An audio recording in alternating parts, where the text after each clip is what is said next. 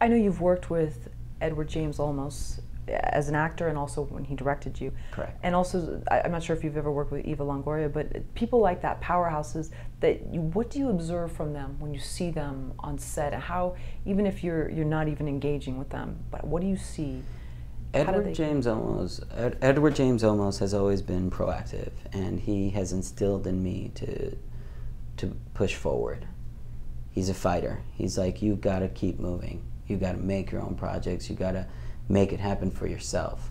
So he's truly inspiring. I did end up working with Eva Longoria, and she was wonderful. She was a sweetheart. She really takes care of the crew. She's respectful and just a delight. How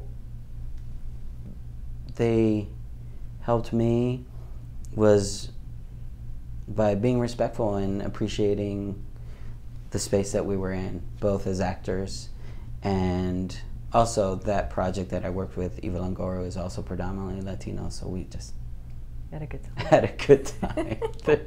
It's just a given. I mean, we just show up on set. Not that sets that aren't Latino aren't fun. I mean, a lot of the sets are fun, but there is something about, you know, a predominantly Latino cast and crew that just changes it a little bit. It's almost like you have ketchup, which is fun, then you have salsa, which just has so much more. That's the only thing I can compare it to right now.